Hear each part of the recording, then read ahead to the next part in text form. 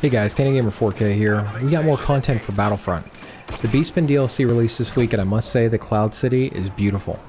Coming along for the ride to Cloud City are two new heroes, Lando and Dengar. Lando comes equipped with 3 abilities: Power Blast, which is a critical modifier for his blaster pistol; Shocking Trap, which is a cool little decoy trap that is thrown on the ground to confuse enemies, as well as shock anyone that gets close. His final ability is System Disruption, which disrupts all nearby enemies, weapons, and star cards. This will also affect hero abilities, so this adds a lot to Lando in a 1v1 against other heroes. Dengar is a galaxy-renowned bounty hunter. He also comes with 3 abilities, first being Explosive Rush, which allows him to run forward towards a group of enemies and throw grenades to all enemies he passes.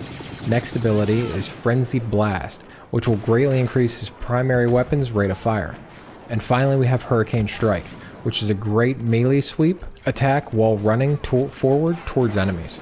In addition to the new heroes, we received a new game mode, which is Sabotage. The story behind this is the Empire are using gas generators to power their tractor beams, preventing rebel transports from escaping Cloud City. As the rebels, you must blow up the generators and defend the extraction point. The Empire, however, must stop the rebels and hunt them down.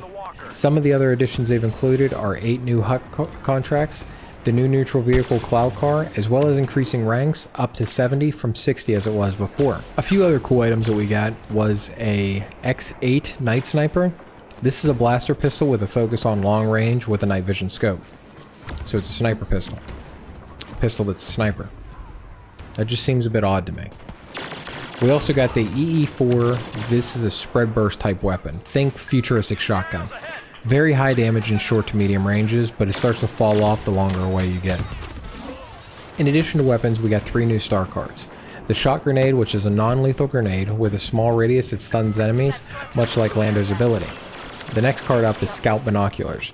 They will outline enemy soldiers when zooming through the goggles. After pressing the fire button, any soldier in that player's line of sight gets a red outline around them for the whole team for around 4 to 5 seconds. Lastly, we got the Disruption card.